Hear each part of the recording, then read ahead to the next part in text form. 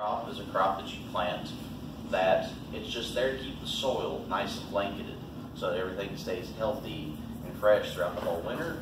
Sometimes these crops also serve the purpose of reinvigorating the soil. So there's like winter wheat, and some people sow out things like red clover. These take and improve the soil through the course of the winter by adding some nitrogen to it. But you can also take and do things like snow peas. You can take and sow out borage if you want something that's flowering. You can sow out turnips to take and till the ground. If you really want to till the soil deep, you can throw out tillage radish, also known as daikon. And if you have a flair for Japanese or other Asian cooking, daikon pops up in those dishes a lot, and it can be harvested throughout the whole winter. And we're talking a plant, by the way, that has a root on it that's about that big around once it gets going, and can easily take and start turning into the soil that deep. So you can get a plant that will till the ground deeper than most of our tillers can sink into at home. Not to mention, it's in the mustard family because it's a radish, and that tends to take and suppress for wheat growth. And who doesn't like suppressing wheat growth? So the problems with the fall garden, because all good things have issues. The best spring, summer varieties are always the best fall varieties. In spring and summer, we want things that mature at a more steady pace, possibly have better drought resistance, probably more resistance to disease. And one thing I have definitively learned in my decade now of professional horticultural work is that whenever you improve something in a plant, there's almost always a trade-off of something else becoming weaker. In the fall, you want stuff that can withstand more frost, which means usually they can't take more heat. You want stuff that can mature quicker, which usually means that as you plant it in the summer, it bolts faster, and it winds up, in the case of lettuces, tasting off because they get that bitter taste to them if they start going to seed. You do have to pay more attention. It is definitely something that requires a significant amount of planning and just watching. And that's a significant amount compared to gardening. And I like to tell people, your garden should be somewhere where you are. You never want it to be like, here is my house and my front door, and the garden is 400 feet back that direction.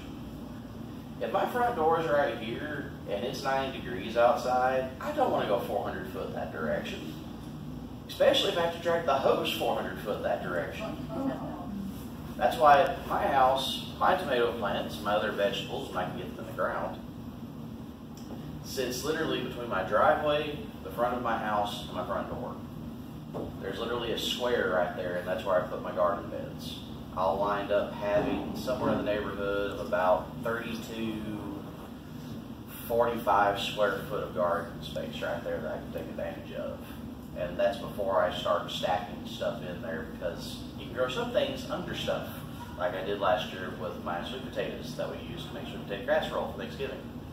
That was really cool, by the way. If you've never grown your own sweet potatoes and then used it to make your own sweet potato casserole, it is awesome. Trying to find the ratios for how many sweet potatoes equals a can of sweet potatoes, though, that is a problem. By the way, it varies a lot between the recipe and the sweet potato size. Unexpected heat or drought. Who remembers a couple of years ago where we went 70 days without any rain between September and October?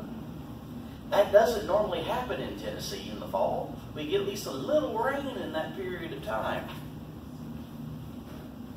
Sometimes it gets hot, sometimes it gets colder. Fall planting limits the work you can do with the soil when it's easiest to dig and till. So I said earlier, fall, lower moisture, the soil is easier to work with. If you have plants in the soil, you can't take and work on the soil unless you have your plants working for you, which brings us back to the daikon radish. There's still some pests and disease active in the fall. You can always take and get like a little late run squash bug. You can always take and get a few more aphids popping through. There are a lot more like cabbage caterpillars coming in. You'll have a lot of them attacking all of your brassicas.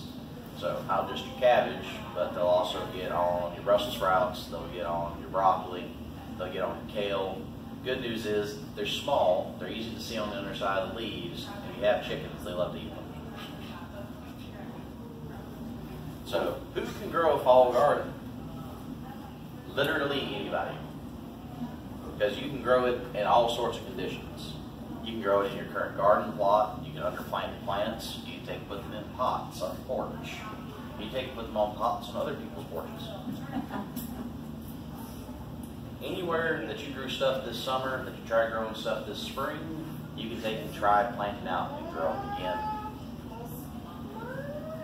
You can even grow stuff in and amongst each other, that intercropping. So where do you plant? Like I said, anywhere. You can take them as you pull plants out, because stuff definitely always becomes diseased, or it takes peters out and starts producing less. You just swap out plants. So say you have your run of tomatoes, and you have to pull one out because it's got way too much early or late blight on it. You've just been fighting it all year. In that spot, you can take and swap out for okra. You can take and swap out to start throwing in some more beans. That way you can do a late season crop of lettuces. You just take and keep rotating stuff. And unexplored microclimates. I have this cool little spot in the back of my house. It gets really good sun first thing in the morning, and kind of decently on up through noon, 1 o'clock. So, and it's the largest brick face on my entire house, so it soaks a lot of heat. It's also where my dryer vent takes and flushes out, so there's a lot of excess heat from there. And I keep the door to the washing room closed all the time, so that's always warmer than the rest of the house. There's always this airflow. I had a goji berry in a pot I had sitting right there. That goji berry, it stayed green until the big, heavy frosts and freezes we got in January last year.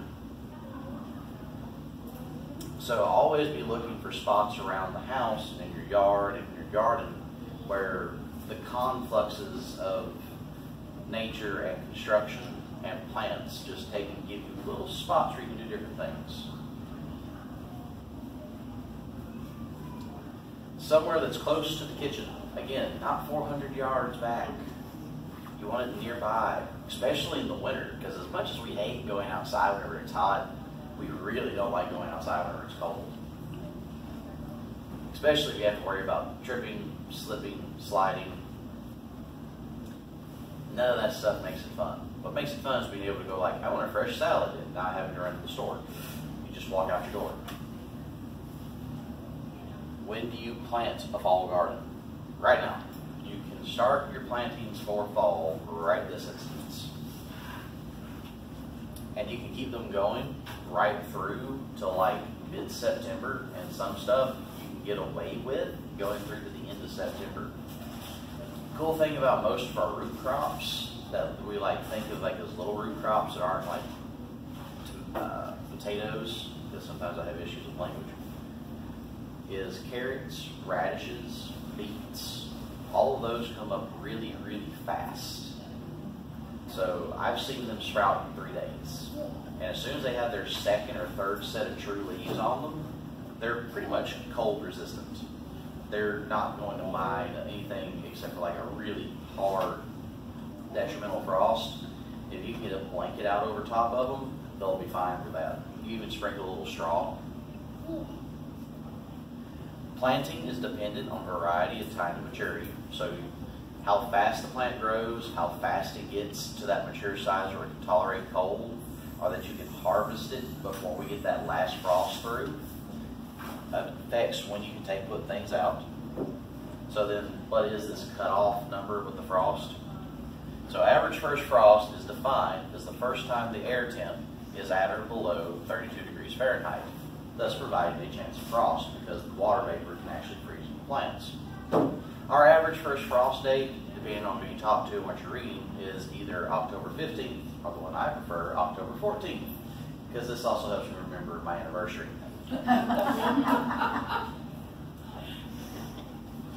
So how then do you plan your planting dates? That way you can have all your stuff organized and in order. So for all fall vegetables, you use this following formula. You begin with the average date of frost, which was. You determine if the plant you're growing can take a light freeze before harvest. This will adjust the starting date by 1 to 2 weeks. So if it's beans, we have to take and pull it back 2 weeks. If it's a radish or snow peas, we can actually take and push it forward 2 weeks. Most seed packets estimate the days to maturity from planting. So there's your necessary information. And then you're going to add about 10 days, because as we're going into fall, the sun's getting lower in the sky, it's taking and getting weaker, the rays are hitting the earth less, shadows are getting longer. And then once we have all this information, you're going to subtract the total number of days required from the growing date. You want it to begin maturing to find the latest planting date. So that's a whole bunch of word problems there on that one page. Does anyone here like word problems? No? You do? That is awesome. You're doing much better than I am. Keep that up. So here's an example. So October 15th, because that's what's in the literature. Days to mature after planting, 50. So in this instance, we're actually talking about some green beans, some snap beans. So add 10 days, so that's 60 days for maturity. So October 15th minus 60 days gives us August 15th. So for a set of snap beans that matures out in 50 days, we would be planting them by mid-August. Did everybody get that? No worries. Sometimes I click too fast. Okay. So how do you plant a fall garden? I keep talking about all these things. I'm not telling you how to do anything yet. Pretty much the same as you do a spring or summer garden. It's not really going to be a lot different besides the planting and the time you put it out. Because we have it ingrained in our head that spring is the time to plant. Thanks to culture, thanks to marketing, thanks to whenever things become available. It's just literally just ground into us.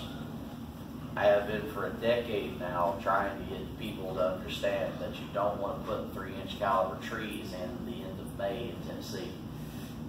That's a good way to kill a tree. Don't put trees in that big at the end of May. You need to do a soil test if you haven't done one in a while. So I'm going to give you the quick and dirty rundown on doing a soil test. Step 1, get a shovel. Step 2, get a bucket. Anywhere between 2 to 5 gallons is fine. Step 3, you're going to start in one corner of the space you wish to do your soil test in. No matter how big it is or how small. You're going to start at that corner, you're going to take that shovel and you're going to get the whole of the spade down in there. You're going to lift it straight back up. You're going to come down the other side. This is going to pull you a wedge. Looks about like this. And the bottom of that wedge, you're going to take out about this much soil from the bottom of that wedge. You're going to throw that into your bucket. You're going to drop your wedge back in the spot that you pulled it up from.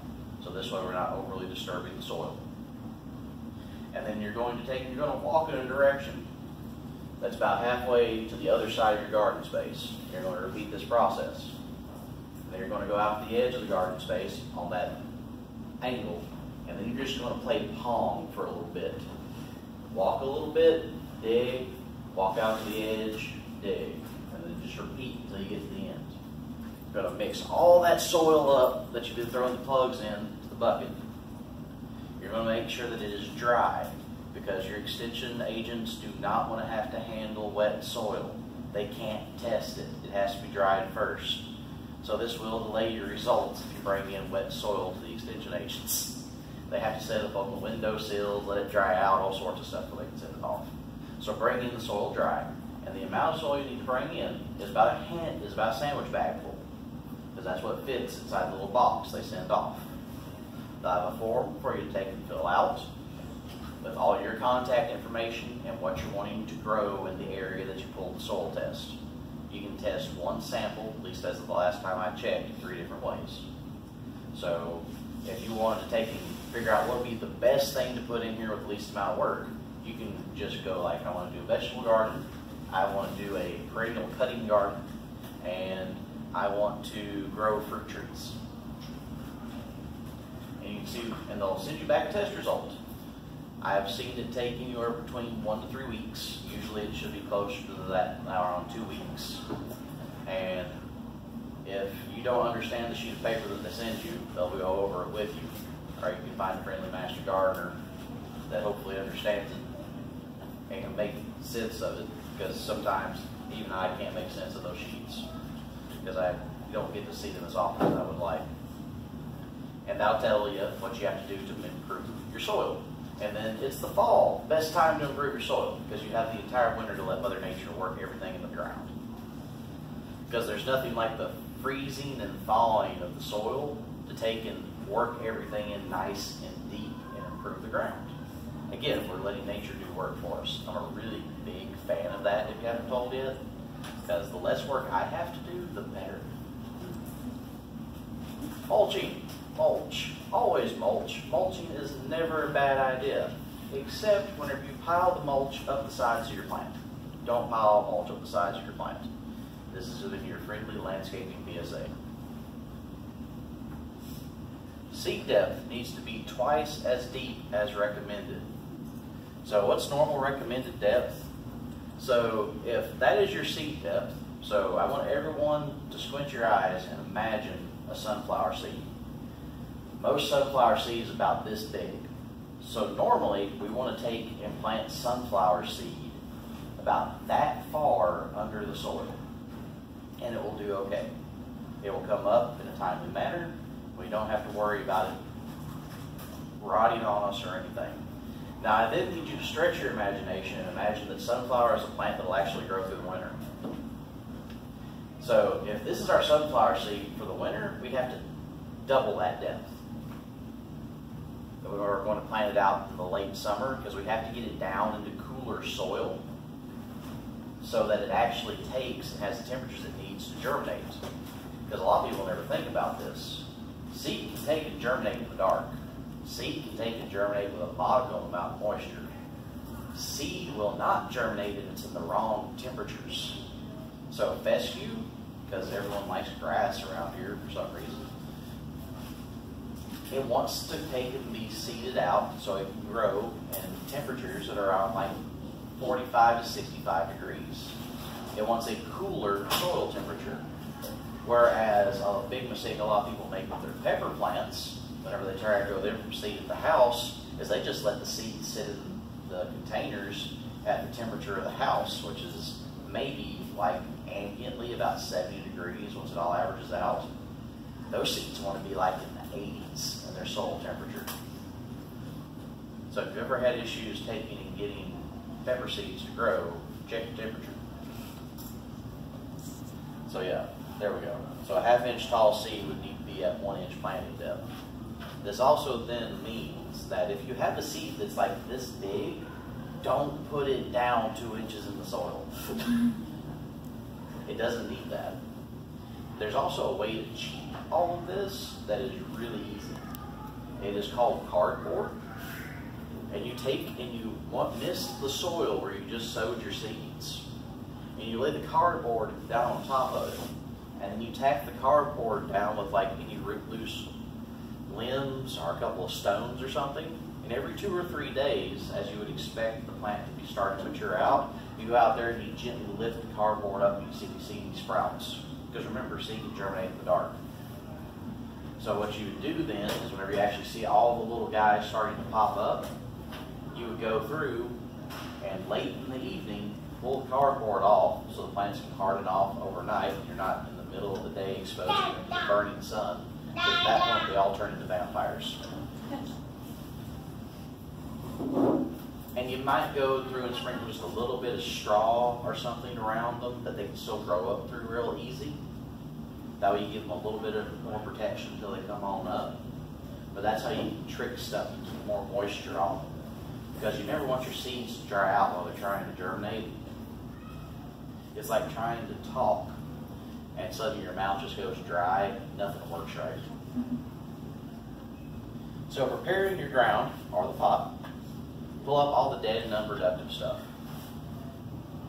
Anything of that that's on top of the ground you want to get rid of.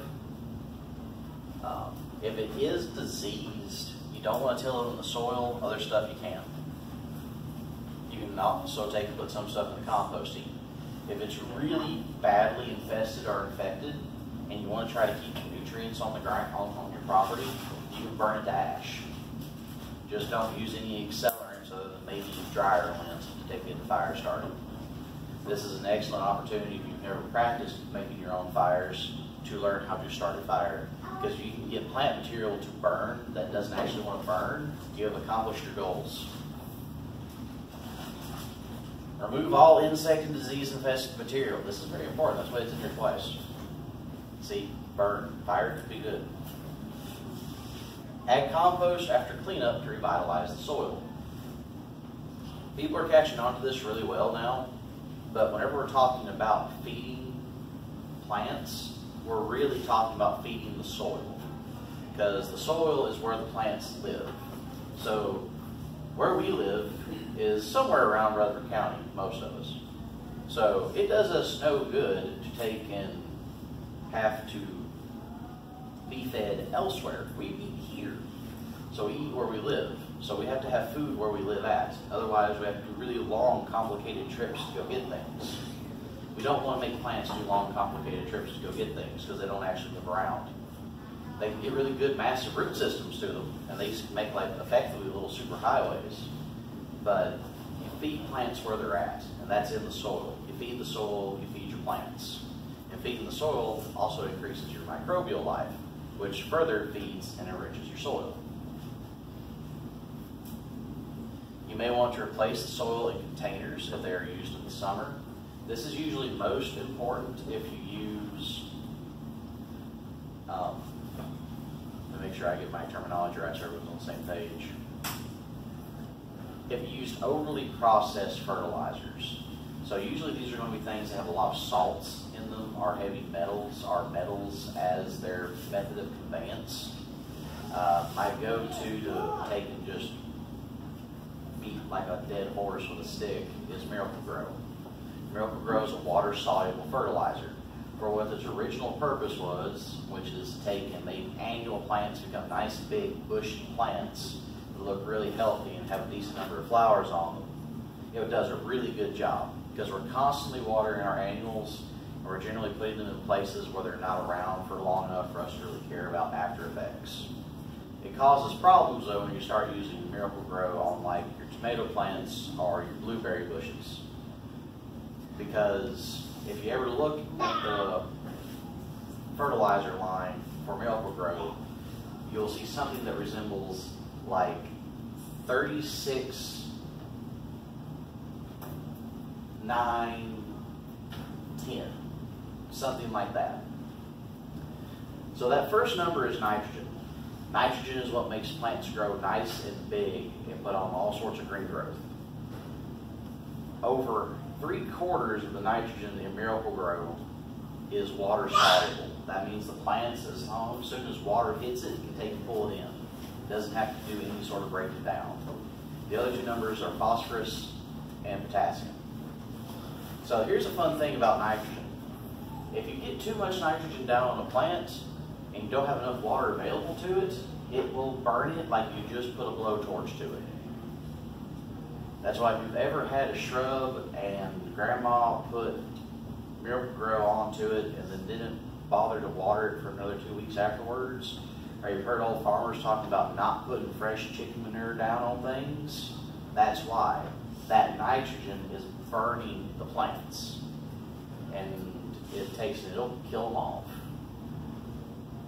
So you over-fertilize, and then it's conveyed by salts. So the salt starts locking up all of your other nutrients in the soil. So you have to use this stuff judiciously if you're going to use it. If you're doing it in containers, you're leaving all of this stuff behind in the soil because the water will just take and run through over time. But all the salts will stay there. If you want to see an excellent example of this, stop by the nursery in about 2 weeks and look at all the plants we have out on our hill. We run 2 wells. Both wells have a heavy amount of lime in them. So you'll go out, usually about midday after the irrigation system is run, and to any given plant on that hill where we have this nice big black landscape fabric pulled out. And you take a plant and you lift it up and set it inside, you will notice that besides the fact that the spot underneath the pot is glistening from moisture, it's also much darker. Meanwhile, the stuff around where that pot is sitting is much greater. And that's because all that lime is being left behind whenever all the water dries. And the lime that would have been sitting in the spot where that pot is actually sitting in the soil. And the salts from those liquid fertilizers and other sorts of manufactured, heavily processed fertilizers are the same way. That's why a lot of organic gardeners and green gardeners and just people who want to be more friendly on the environment really harp on using compost, especially compost you made at home, because it's a lot better for everything.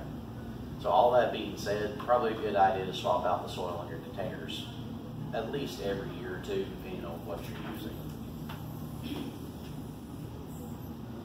If you're not having a fall garden, now is the time to have a soil test run and amendments made. How far are your sheet? Thank you, man. It's also a good time to do some of this stuff.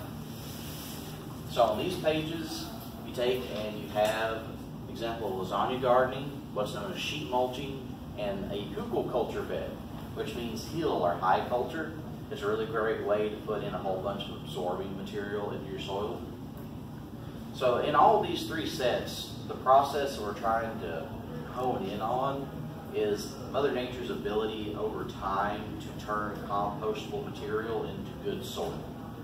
So you'd set this stuff up in the fall, and then by spring, it's good to plant in. In both of these cases, everything will take and broke down and turned into a very rich humic layer. That nice black compost we like to try and get out of our compost bins.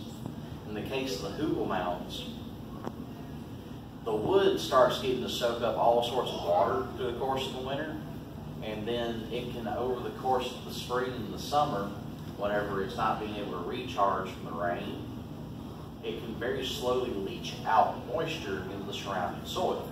It almost acts as a wick. It also acts as a reservoir and a home for soil microbiology. The chief among these being the mycorrhizal fungi.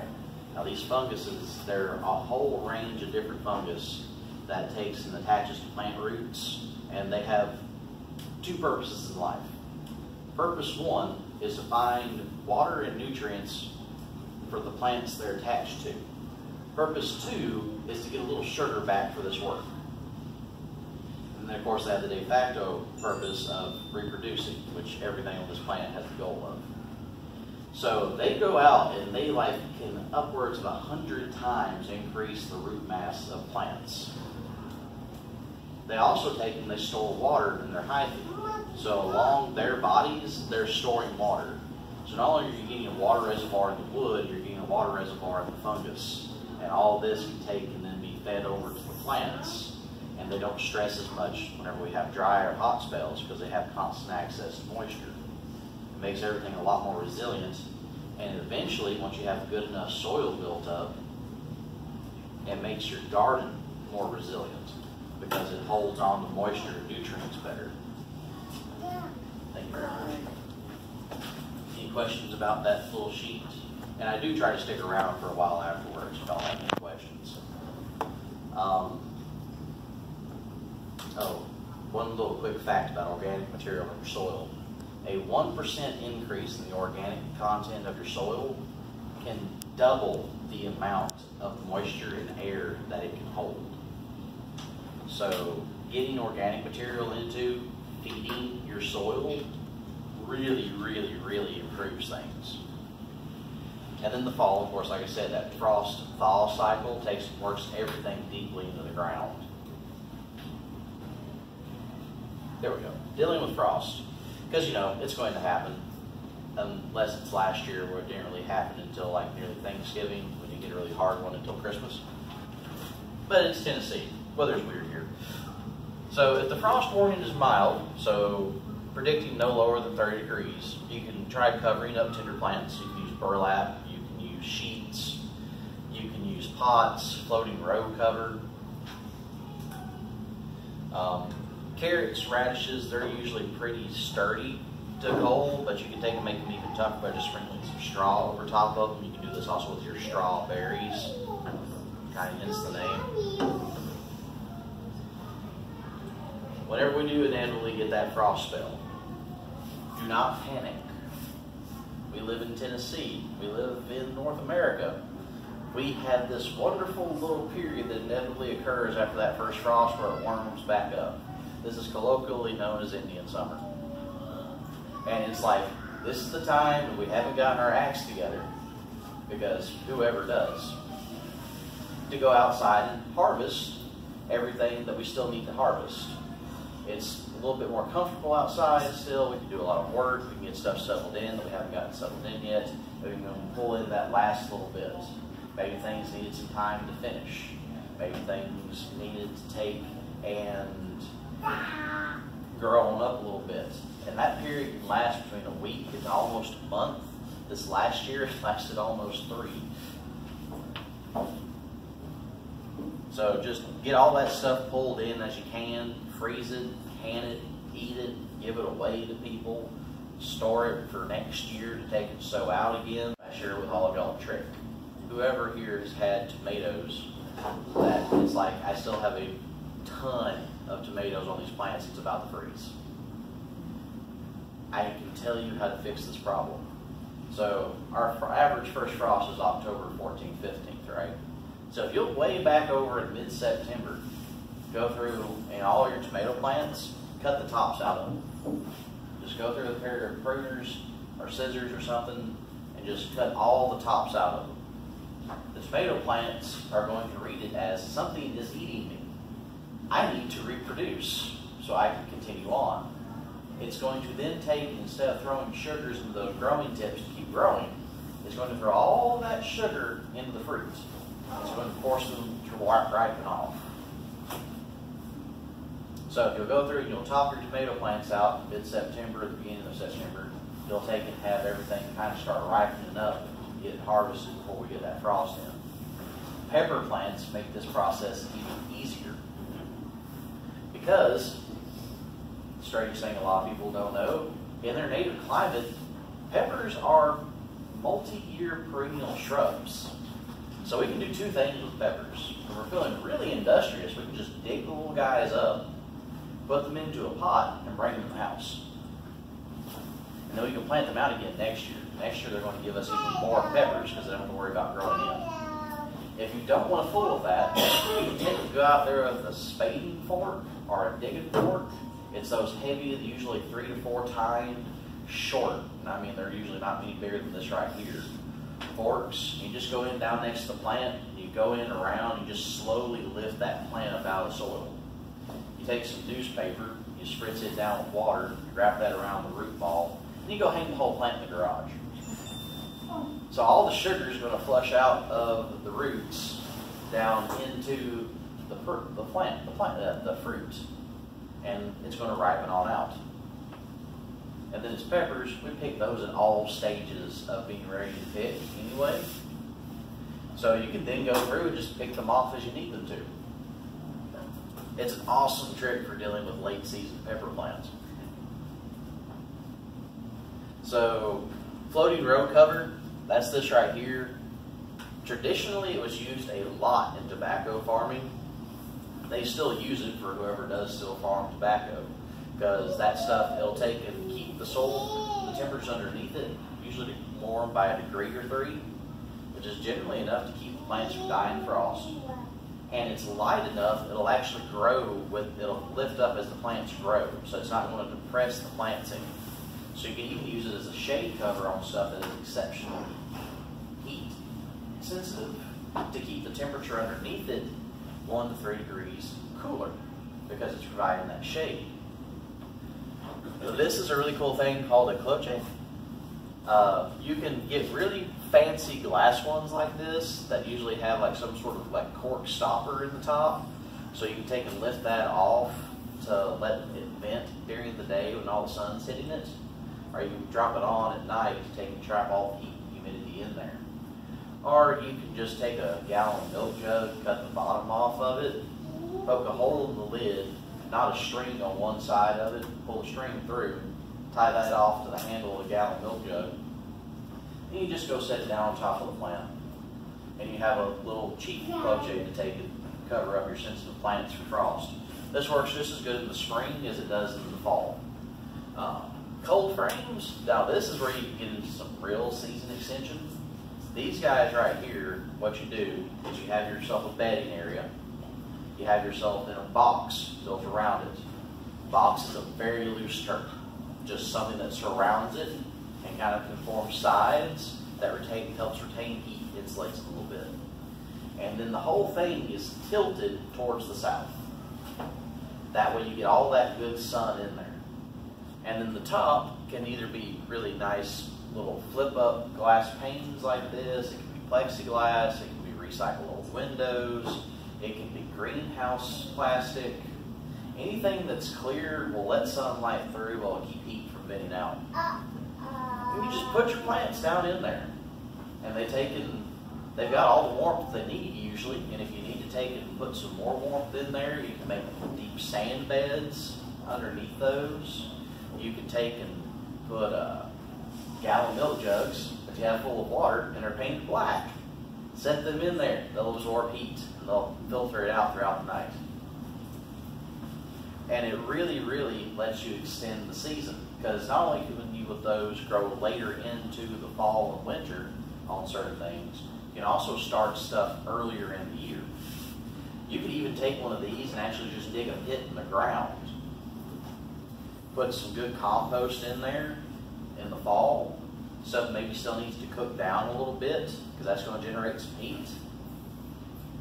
And then in the spring, you could start like your broccoli in there early. You could start some pepper plants in there and some tomatoes. There are lots of old guys, some of whom are no longer around up in the Northeast, that they used to do this every single year. And that's how they got the early starts on the transplants. So whenever I said that box is a very loose term, that's hay bales just wrapped around it. They got really fancy with this one though. They stair-stepped them. They have just a little frame in there to take and let the plastic roll up and down. You can even buy these little actuators that you can hook to a thermostat, and then as the temperature in there rises, if you have a range set, it'll actually lift and lower the edge for venting throughout the day. So you don't have to worry about manually getting out there and doing it. You just let it go and do its thing. All you have to do is make sure that nothing's dead once every day or two, and make sure everything's staying moist enough. And whoever here has done that trick where you start seeds and like the little salad tray that you got from Wendy's, how often do you have to water those once you get them wet originally? Not very often usually. Oh, hoop house. This one's actually built right onto their garden beds. And then old-fashioned, simple little wood-framed one. That one's got where it's the whole thing is plastic, so you can just set that down over top of your plants. And you can make a lot of this with just recycled and reclaimed materials that people are normally going to throw out. Sometimes nowadays that stuff actually does get reused, fortunately.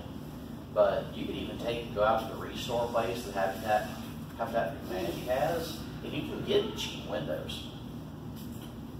And you can use those windows for the tops of your cold frames. Some other best practices: remember that containers can be moved. You can shift them around as case needs be. So it's going to be a freeze that night, just pull the plants up onto the porch in the pots. And you can set them back out again in the morning as you go to leave for work. You can take and move them around where you get more sun. You can actually follow the sun throughout the day if you don't be that diligent. Plan the fall garden at the same time you're planting your spring gardens, because seed varieties run out fast sometimes. So you want to make sure that you have everything you need before you have to have it. This is one of those few instances where it's better to not need it and have it than to need it and not have it. Include your seed needs in your spring and summer orders, again, to make sure you get that stuff in on time. Direct seeding is the best way to plant the fall garden, but be sure to protect the young sprouts. You can start stuff in the house too, just like what you're doing for your spring plants. Thin layers of organic mulch work great at retaining soil moisture, which is really important for your seeds to get started. By thin, I mean like that thick to this thick, so 1 to 2 inches. Because normally when we're talking about mulching, we're talking about 4 inches or deeper mulch. So if you're going thin, you're going thin. It also takes and makes things warmer, because that's what mulch does. Mulch stabilizes soil temperature, stabilizes soil moisture. Best vegetables for fall gardening, pretty much everything you would think. So kale, collards, cool season vegetables of all sorts and types, carrots, arugula, a lot of things that you normally think of as leaf greens. To keep it simple, your leaf greens, your brassicas, so broccoli, Brussels sprouts, root crops, radishes, turnips, carrots. For those of you who didn't get all that page.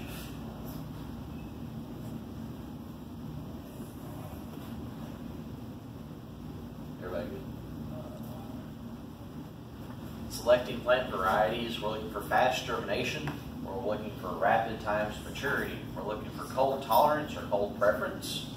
We're looking for pest and disease resistance. So, early girl tomatoes, you wouldn't think of this as a variety for fall planting, but early girl tomatoes mature out in like 65 days. So that means you can take and put them out right now, and you would definitively have more tomatoes by the time we got to the fall.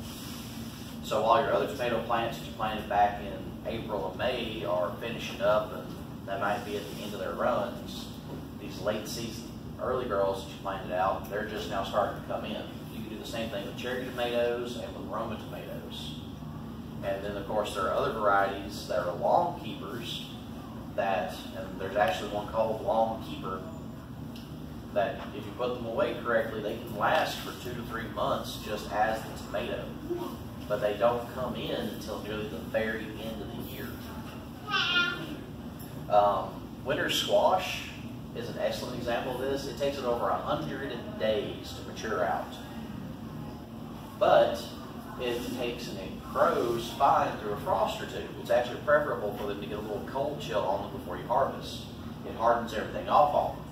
And then the squash themselves can last for up to 6 months if stored properly. Sometimes longer.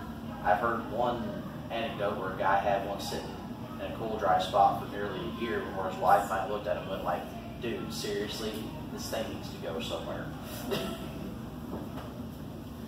Radishes, sweet peas. So butterhead lettuce, collard greens. I really have to get this picture in here, but at one point I took a photo of the display beds out here of some spinach. And it was in that 2012, 2013 winter where it was like bone-chillingly cold for like a month. There was spinach out there in those beds just going about its merry business. Just growing and growing and growing. Just sitting there. It's like, yep, it'll be warm again soon. I can take and grow some more. It had enough fresh green leaves on there that if you really wanted to get some, you go out there and pick a small salad's worth. Mustard is great. Mustard is also great for early season planting because it works as what's known as a trap plant. The pests, if they're going to hit anything, they'll usually go after the mustard first. And it's mustard. It grows fast. You don't have to have a lot of it to have good effect. So you just take it, if it becomes really infested, you pull the whole plant up, take it, you go compost or burn it to ash, and then, hey, you got rid of that first run of pests. Leaf salad mixes, these are often called muscilin mixes. Little gem head lettuce. really like where Jack Smith went through and put in some good work, because I absconded a little bit of his presentation. That's why his name's at the beginning of the slide.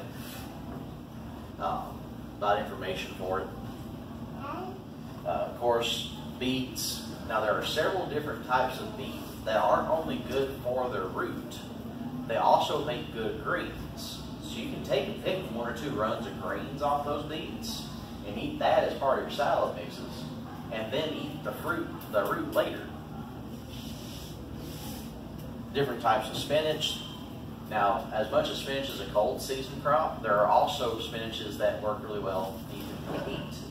These are usually things like strawberry, New Zealand, or it starts with an M, but I can't remember the name of it right now. I have to look at one of my books again. But if you ever see it, it'll usually have on there heat tolerance, and that it's not an actual spinach, but it just looks and cooks like spinach and tastes like spinach. Winter squashes. Cool benefit of winter squash, besides that long keeping effect. Vine borer does not like winter squash. The vine on it is so stout, the borers rarely ever give them any trouble. So if you're just being constantly beat to death by squash vine borer, just take and give up on yellow crookneck and zucchini for a year and plant this out. Swiss chard, once you get it established, it also makes for great summer picking. It is a really nice, tough plant once it gets going. And it'll take low shade conditions, which is, low sun conditions, so in the shade, like a lot of other leaf greens will. So if you have a shade your spot, you want something colorful in there, things like that rainbow Swiss chard, beautiful in those areas. Which brings us to another topic that at some point I'll get more into, which is landscaping with your vegetable plants, because a lot of them are really pretty. Cabbages, carrots, and then carrots, once they get to where they're good size and ripe enough for you to take and pull up, they're easy enough to store by just lightly brushing all the loose soil debris off of them. And you can just store them really easily by taking and putting a little layer of sand into the bottom of the tote, and then taking and stacking a single row of carrots down through there, and just quick misting them a little bit, and then cover them up with sand. You just repeat this process until you get to the top. This keeps enough moisture on them to keep them healthy from drying out, but not so much that they rot. And we went through and we cut not like at the top of the carrot, but like a 1/4 inch away from it, so we still got those little spurts of green on there. We nip that off. We just have all this carrots just sitting in there stored for the winter. You can go in there as you need to, you just dig out carrots. Turnips. Turnips are good for eating. Turnips are good for turnip greens, if you like turnip greens. Turnips are great for tilling your soil up, getting that top 4 or 5 inches of the ground nice and loosened. Onions. There are onions that you can grow as a perennial crop. They're usually called walking onions, or some version of that. And they'll just keep coming and coming and coming. They'll grow through the winter, they'll grow through the summer, they'll grow in my grandmother's flower pots.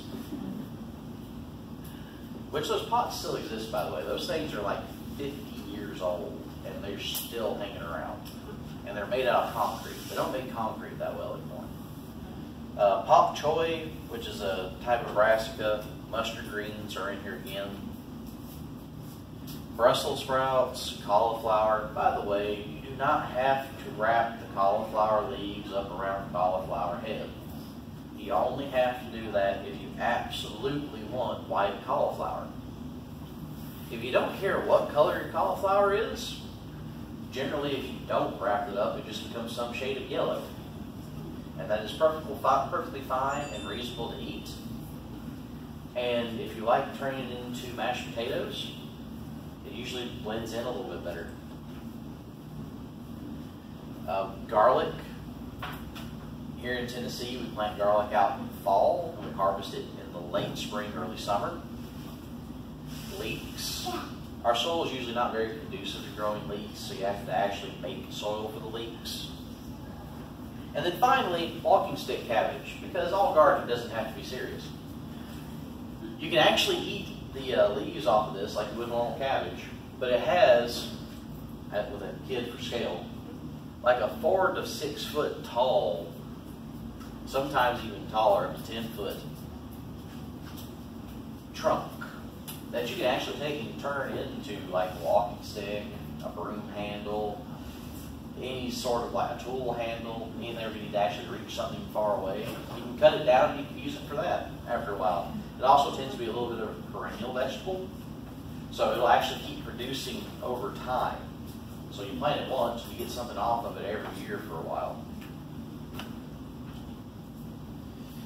Sources of information, of course, UT's extension publications, any of the other agricultural extension colleges, Park Seed Catalog, Thompson & Morgan Seed. I absolutely adore Missouri's Agricultural Extension and Botanical Garden information.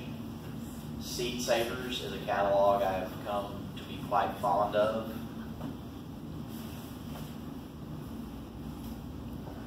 MySquareFootGarden.net, I love the planner that she has on there. She also has a really cool companion planting Excel spreadsheet. So you can take and click a drop down box and select a plant, and then it'll auto-populate what you don't want to plant with that plant and what you do want to plant with that plant.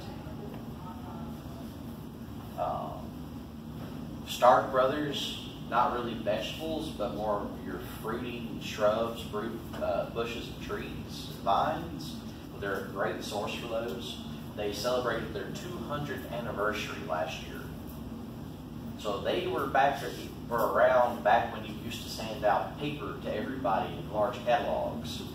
If you've never seen like the old Sears Roebuck catalogs, they're usually like thick, and you'd have these sitting there in the house. If there's ever something your general store couldn't get, you'd have to actually mail off for these things. You know, instead of using the internet for ordering everything, we actually used to use the mail system. So, thank y'all. Any questions?